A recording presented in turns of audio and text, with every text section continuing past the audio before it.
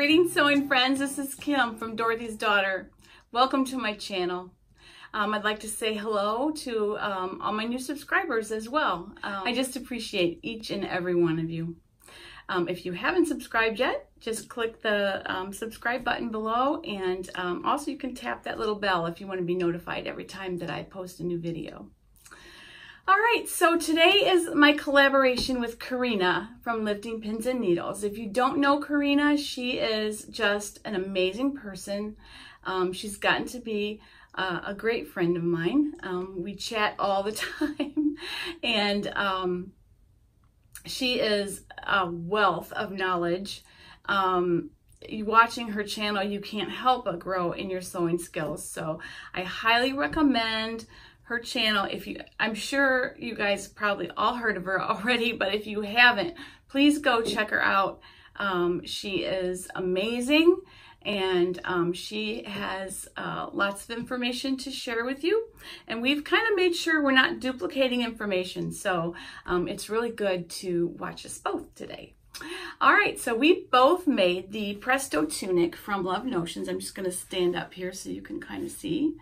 I'll put some pictures up as well while I'm talking.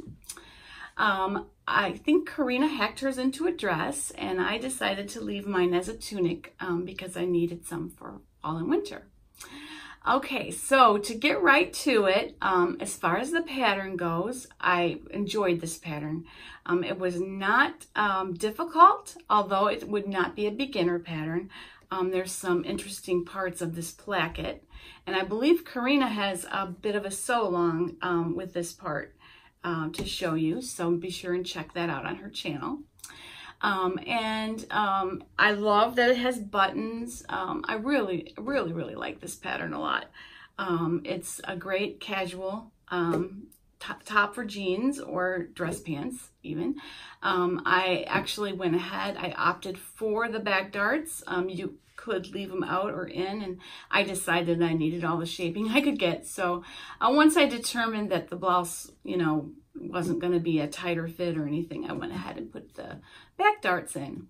So all in all, I love the pattern. The only tricky bit is here, and that is very doable. It's not difficult, really. Yeah. So what I want to do, though, is talk about fabric. Fabric choices for this tunic. There's lots and lots of different fabrics you could make it out of. You could make it out of a quilting cotton or a rayon challis or any kind of fabric that, I think a drapey fabric is nice for this one, but you could use a crisp fabric. It's for wovens. I suppose you could use a stable knit, although I don't know why you'd want to. I'm not really sure it would look that great in a stable knit, but you could if you wanted to, as long as it was not a real stretchy knit. What I decided to use is this Georgette chiffon that I don't know if it's crepe, Georgette, or chiffon, but anyway, it's a bit like sewing Kleenex together. So I wanted to talk to you a little bit about how to handle these kind of fabrics, because this is a wonderful choice for this pattern. So I wanted to just kind of share some tips about working with slinky, silky, shiny, slippery, and shedding. That's the class of fabric that I'm talking about. Those this one is not sheer, but some of them are. But you know the kind of fabrics that shed on you as you're sewing, and the grain shifts, and oh yes, great fun with this fabric. So I'm going to just give you some tips on how I handle these. I've been sewing with this kind of fabric for a long time. I'm not afraid of it. And neither should you be if you follow just a few simple tips. All right, so I have 12 tips in working with the silky, slinky, shredding. What were the other, what was the rest of that alliteration? I don't remember. Anyway, you get the picture. It's like sewing Kleenex together. Kleenex might be easier. Anyway, so the very first thing you would want to do is you want to pre-wash your fabric, and before you pre-wash, you want to serge those edges so that you don't, it doesn't really start fraying on you, because let me find a spot here where it's frayed. This piece isn't too bad, but it can really, look, it can really start fraying on you. So you want to avoid that. So serge your ends before you don't have to serge the selvage edge, but the other two edges, go ahead and just run those through the serger if you have one. If you don't, just make sure you wash it on a really delicate cycle. And maybe buy a little bit more than what you need, just in case. And then number 2 tip is to test your iron on the fabric and make sure that there's no shrinking or scorching or curling up or anything like that with the iron. You want to test it at when it's fully warmed up, because I've done that before. I've tested my iron when it wasn't all the way warmed up, and then when I put it on the fabric, yeah, don't do that.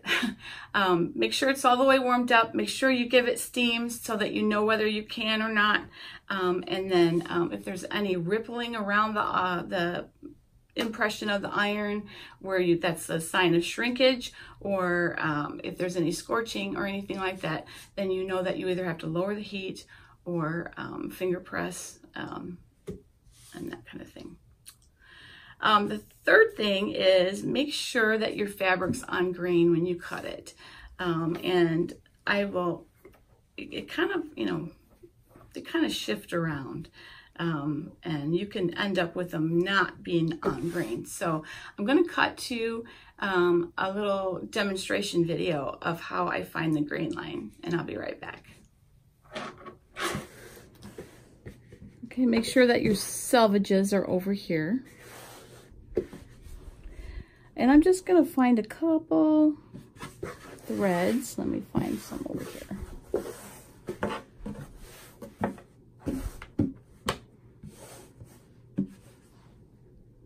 Pattern weight's helpful. All right, I'm just going to take a couple threads. Okay, so you want to make sure that you have the crosswise fabric, not the part that looks all frayed. All right, and you're just going to pull a couple of these.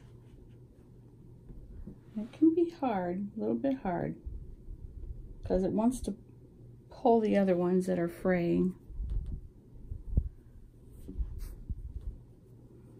If you just pull these right out, go all the way across, and then once you've pulled those out, hopefully you can see that. Let me zoom in here.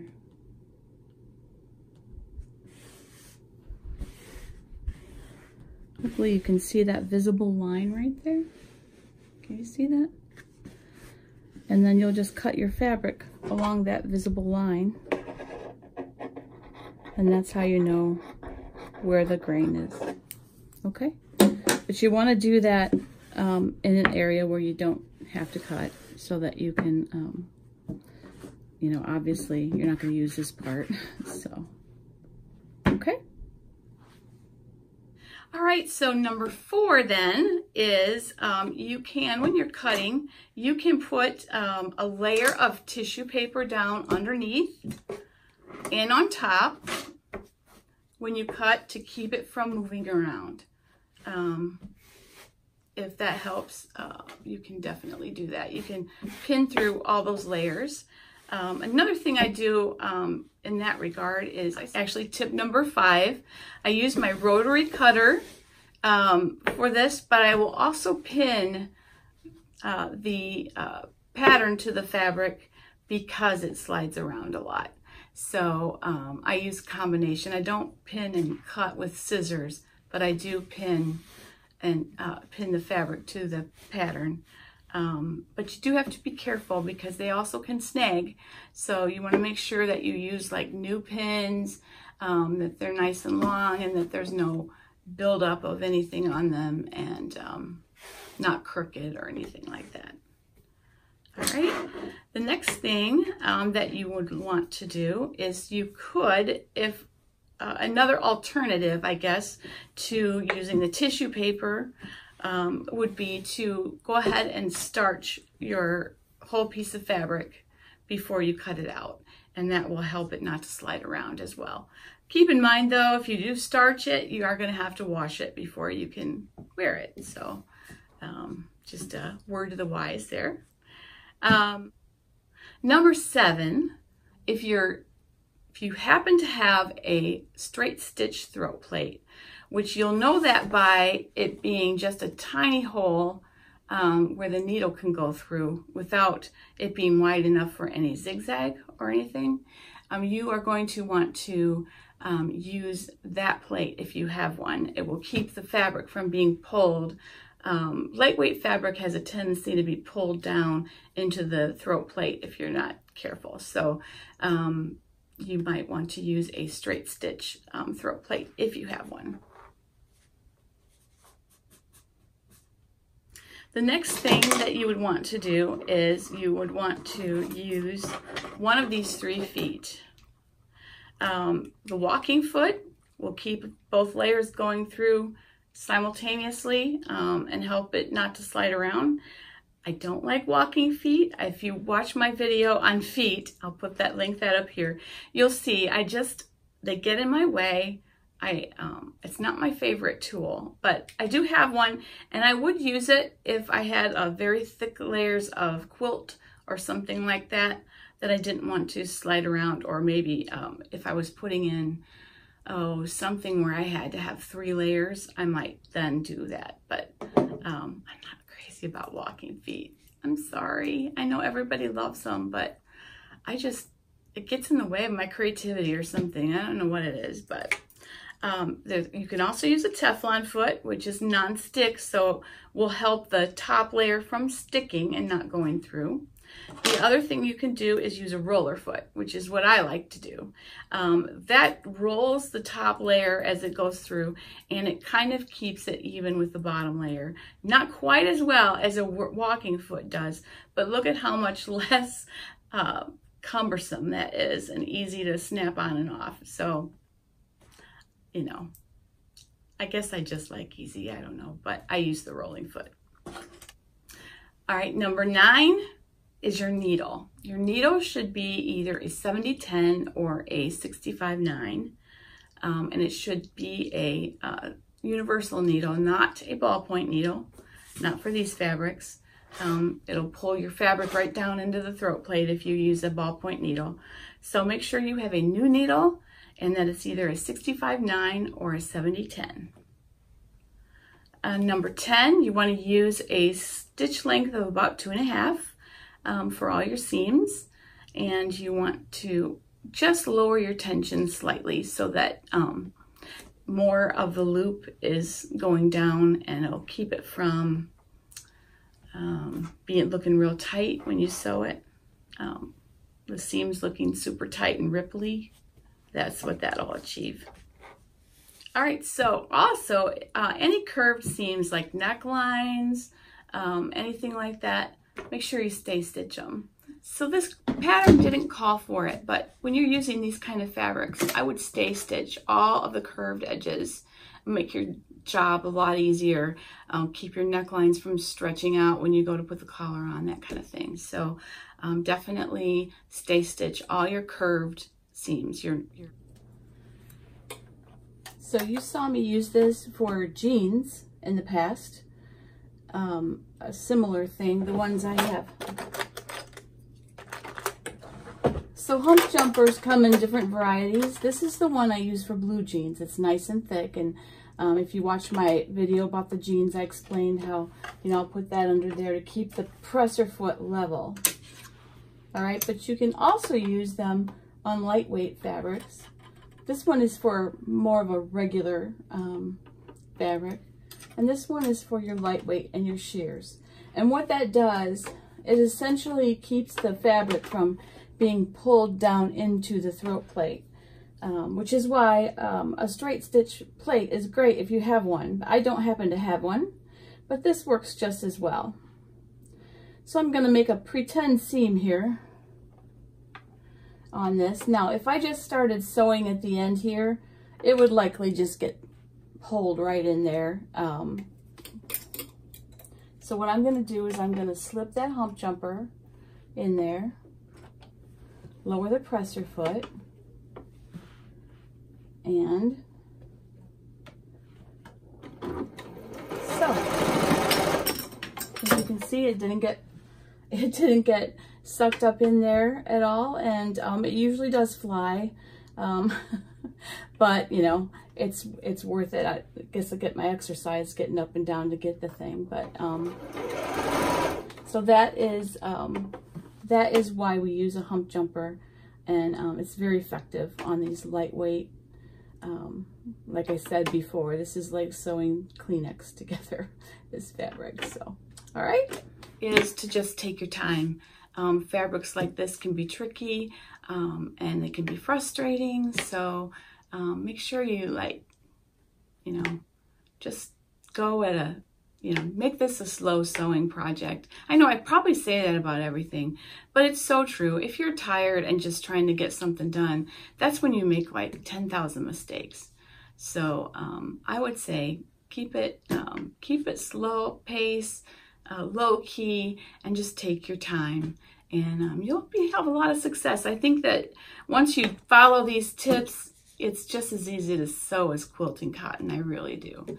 So anyway, those are my tips. If you'd like to make your own Presto Tunic, I'm going to put the link in the description below.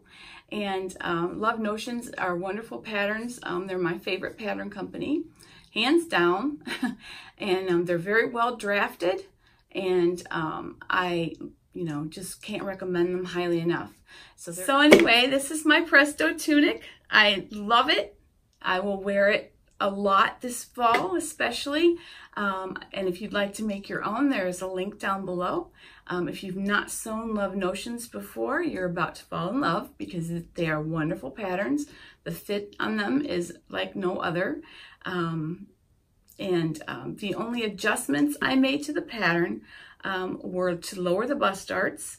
I did my narrow shoulder adjustment, and if you haven't seen that, how I do that, you can look at the back in Friday Sewing School. There are a few videos, and you'll see how I do the narrow shoulder adjustment. And the back darts are optional, but I did put them in. So those are the only adjustments I made.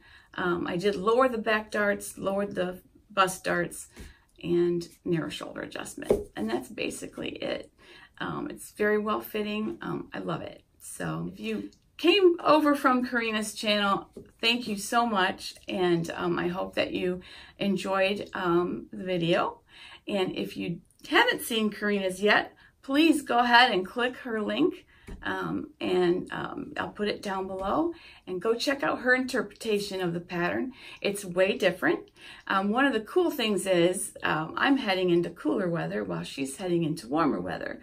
So she's done something that's more suitable for that climate. And it's really fun to see how versatile a pattern can be. So I hope you enjoyed. Have a wonderful day. Happy sewing.